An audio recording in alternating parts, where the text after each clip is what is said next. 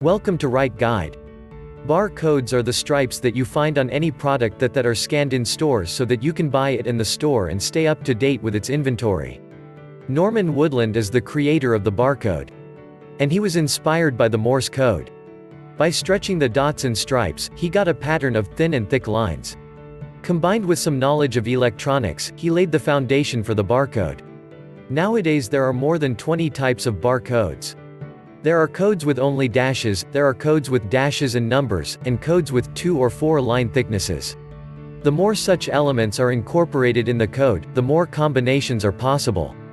Barcodes are like telephone numbers. If in a region the possible combinations of numbers are running out, then you just make the code a little longer, or you add an extra line. So, no, barcodes will never run out. The first barcode product to be scanned in 1974 was a packet of chewing gum in a Ohio supermarket. The QR code is originally a Japanese invention, intended to quickly identify car parts. About 10 times more information fits in a QR code than in a normal barcode of the same size. We hope you enjoyed this video. Give us a thumbs up, and if you like to keep updated you can subscribe and hit the bell button.